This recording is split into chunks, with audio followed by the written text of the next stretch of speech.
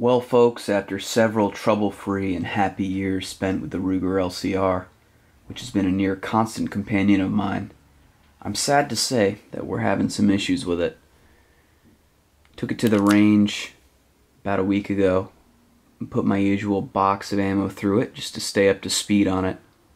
Took it home, cleaned it, loaded it up with some snap caps to do some dry firing practice, and when I did so, I noticed that the end of the snap caps, what would be the end of the cartridges, were dragging up against the firing pin bushing here. And then noticed the firing pin bushing, which is this little piece here, was protruding out of the breech face ever so slightly.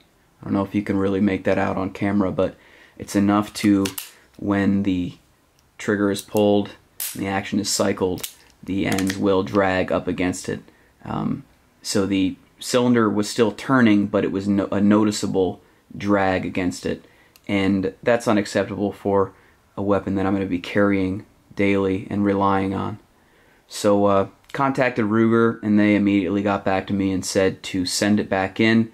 So I'm going to do that. I'm going to go ahead and send it back and see what the resolution is going to be. I'm confident in Ruger to fix the problem. I've heard really great things about their customer service, but just wanted to give you guys an update on what's going on with this thing. And I'll report back as soon as I have an answer and a resolved problem. Thanks for watching. We'll talk to you next time.